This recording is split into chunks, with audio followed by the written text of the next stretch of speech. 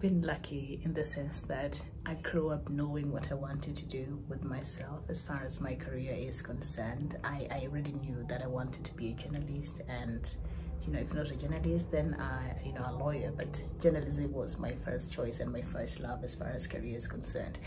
But I've come to know that there are people who do not have this privilege, if I can even use that word. So you go on about your life without knowing exactly what you are good at, or what aligns with your gifts and talents and what you can do. And so people end up in careers that they're very unhappy in. I know a couple of people like that, and who at some point decided to chase after their dreams, perhaps go back to school and get the necessary education and skills they need for them to live out what they feel they've been called to be, and what aligns with their abilities and talents and all that, and giftings. And so that is well and good.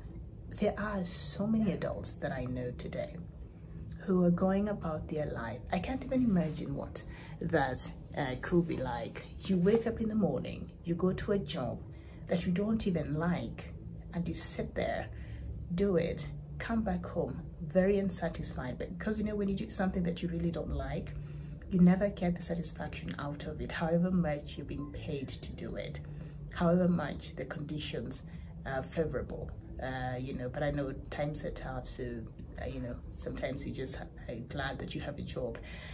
But doing something that you feel is not bringing you the satisfaction that you should be having from a job, that can be the most, I can imagine, can be the most difficult of things. And there are people who end up living their entire life without knowing exactly what they were supposed to be doing with their lives as far as their careers is concerned.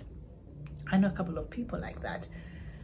And maybe this could be a good lesson for us, especially for those who are parents, because what I have learned is from my own experience, and for a few people I know around me that I've known from a very young age, what we are meant to be in life as far as our careers is concerned sometimes shows up very early in our lives when we are kids.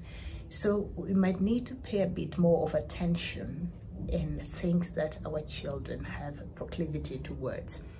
What do they like to do when they're playing pretend outside?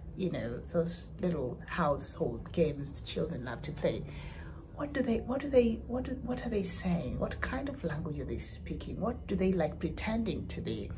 What fascinates them when they get a chance to watch or to interact with? Through these very small clues, you might get to know what your child wants to be in future if you're very, very keen, okay? And you can tap on that, and if you're able, then you can pick on it and see how you can nurture these proclivities and see if it goes anywhere. And sometimes they can be interested in 1, 2, 3 things, not just one thing. But you pick on it, you support it, you nurture it for fun, no pressure, and see do they still want to do it after some point, or this is just something that they just want to have fun with, as kids sometimes love to do. But it is in the smallest of details, these little things that children do, that I used to do growing up, that I knew at some very young age I wanted to be a journalist. My love for watching, very fascinated, watching a news anchor anchoring the news, and you would find me with a newspaper around the house, just reading out loud, standing in the mirror and pretending that, I'll be the next big thing in media. I knew it very early, earlier on.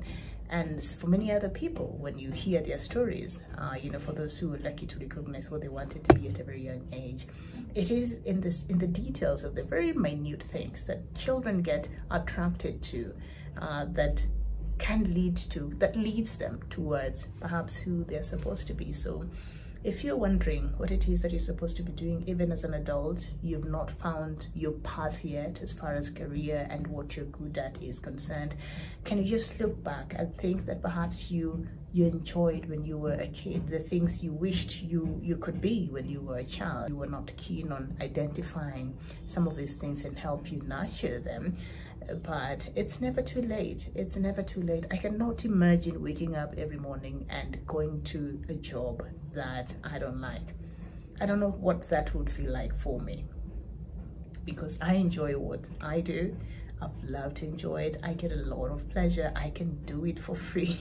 I can do it anytime. It is something that I enjoy doing, you know, and not just for a paycheck, but just, you know, for me, you know, because it is what I love to do. So, but it's not too late for you. If you're stuck in something that you feel it's not for you, it's not too late. I have known people who have gone back to school at a very advanced age. I know people who have had to start all over again at a very advanced age. And the story goes on. Take a chance on yourself and see what else is out there for you. I guarantee you, if you're sitting there and every day you wake up going to work and you feel there's got to be more than just what I'm doing, the chances are there's actually something more out there for you. Okay? And if perhaps you have a clue in your head, in your heart, and you perhaps know what path you would wish to change and take, then take a chance on yourself and trust your gut feelings, and dare to pursue and to go for something that you know you've been called to do and that aligns with who you're supposed to be.